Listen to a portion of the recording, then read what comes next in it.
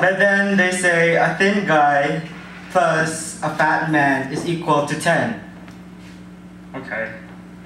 A thin guy plus a fat man equals 10. Okay, yeah.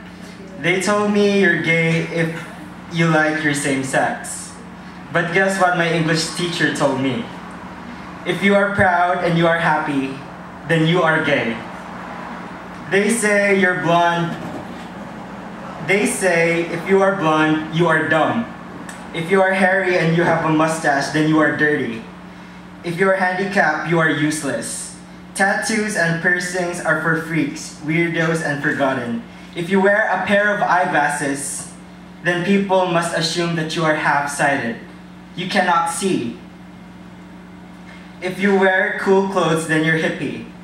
Being bald and having pimples are unattractive. They say sometimes ugly and cheap. We are treating ourselves like products in a grocery store. Monsanto, Blackwater, and all those father companies are modifying our genes.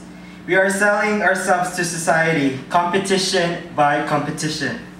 All of these are nonsense. Consumers buy us by our packaging, not by our content. One note for all the evil and powerful companies out there. You think you own whatever land you land on. The earth is just a dead thing you can claim.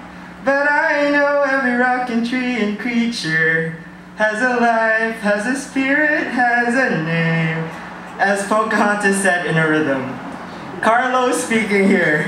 In this poetry I adhere. Respect is all we need. Please raise your glasses up if you agree.